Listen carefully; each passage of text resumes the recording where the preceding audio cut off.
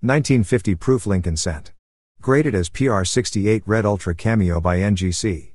The 1950 is rarely seen with ultra cameo contrast. Proof coins are specially made for collectors and are struck using polished dies and planchets, resulting in coins with a mirror-like background, field, and frosted, highly detailed raised design elements, devices. The term ultra cameo refers to the highest level of contrast between the mirrored fields and the frosted design elements on a proof coin.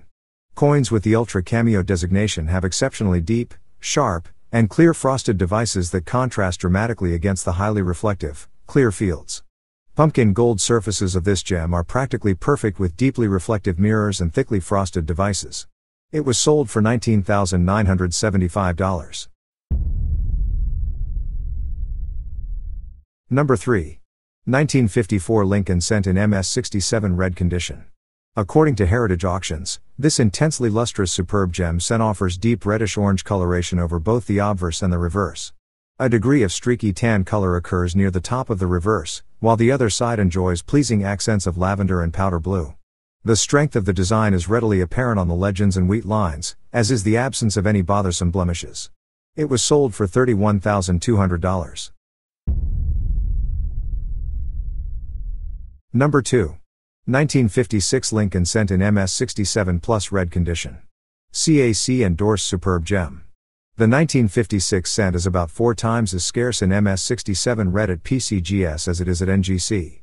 This piece is one of just 3 MS67 red coins at PCGS with A+ designation, and it is one of just 16 superb gem reds overall with CAC endorsement.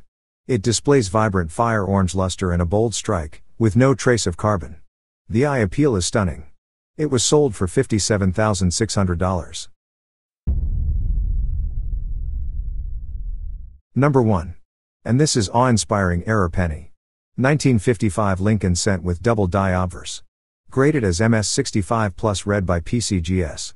This is a breathtakingly beautiful, conditionally rare example of perhaps the most popular of all Lincoln Cent varieties. Bathed in a blend of medium orange and pale rose colors, the surfaces are fully lustrous with a soft satin finish. The dies imparted sharp to full definition throughout the design, the all-important obverse doubling readily evident to the naked eye. Generally pristine, a few extremely faint and easily overlooked carbon flecks are all that seem to preclude an even higher grade.